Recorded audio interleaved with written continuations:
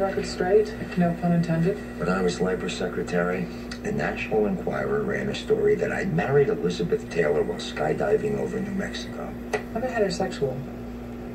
I don't know why I just said that, except that as of this morning, I'm the most famous, not famous, but apparently the most powerful lesbian on the planet.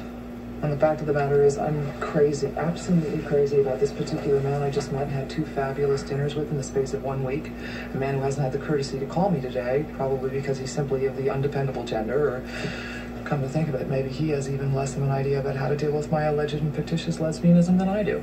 So he'll just remain silent, like a submarine under the ice cap, and drift away.